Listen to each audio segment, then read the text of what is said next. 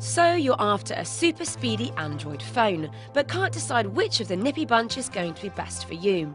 So we've sized up two of the big hitters, the HTC Sensation XE and the Samsung Galaxy S2, to let you know which is best.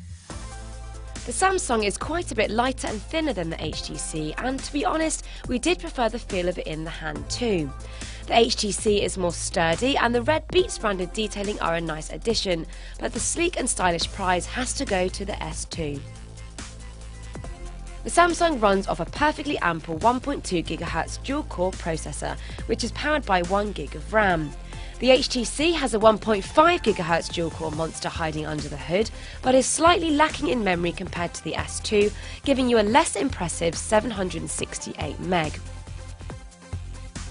From the S2's heftier memory and the XE's slightly faster processor, we expected the phones to perform roughly the same when it came to loading web pages and rendering video.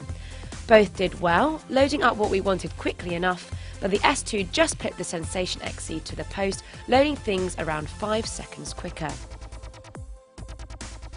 Seeing how speedy the Samsung was in loading content, we thought it'd be a given in the turn-on test, but the XE sped past the S2's 20 seconds with a nippy 10-second boot-up time.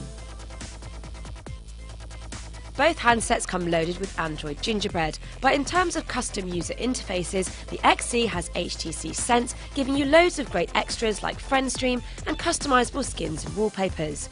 But you can't beat the S2's TouchWiz UI for functionality options under the finger.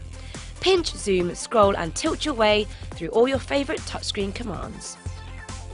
Looking at extra goodies on these dual-core devices, pulling power of the S2 comes from its mammoth 4.3-inch Super AMOLED screen, with the HTC set to impress bass heads with its Beats Audio music enhancement. Both of these dual-core powerhouses were quick and responsive during our tests, and we wouldn't mind carrying either of them around in our pockets.